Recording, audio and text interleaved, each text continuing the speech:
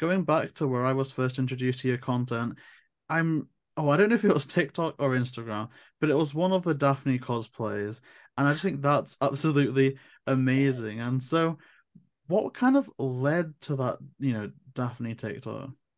Honestly, well, first of all, I have always been, I mean, you know what, now I'm mad. I should have worn my Scooby Doo sweatshirt. I'm like a huge Scooby Doo fan. Like, if you ask my parents, they will let you know that like they had to sit like hours on hours. Like we even had like a DVD player in the car. I was taking Scooby Doo with me, like everywhere we go. So I've always been a huge Scooby Doo fan.